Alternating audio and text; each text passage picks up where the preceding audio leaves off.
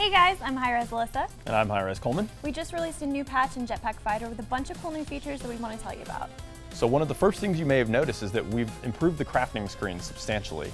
Not only is it much nicer looking, but it's also a lot easier to use. We've also made it much easier to find where to get different items in the game, whether they're from chests, vendors, or other sources.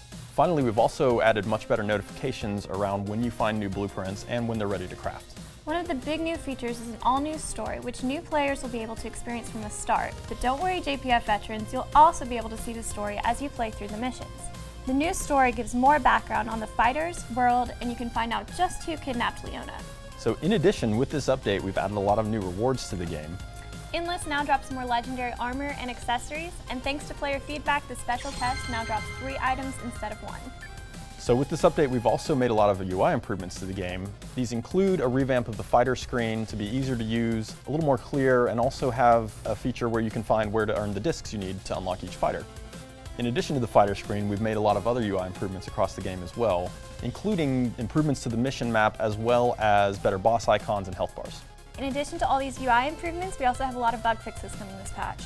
We fixed the bug where sometimes endless leaderboard rewards were not being granted, and we've also made sure that all daily modes, bonuses, and leaderboards roll over at the same time each day.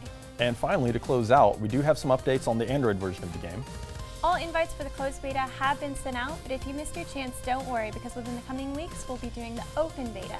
So be sure to follow us on all of our social media for new announcements. And that wraps up this community update. Thanks everybody for watching and for playing. My name is Hi-Rez Coleman. And I'm Hi-Rez Alyssa. We'll see you next time.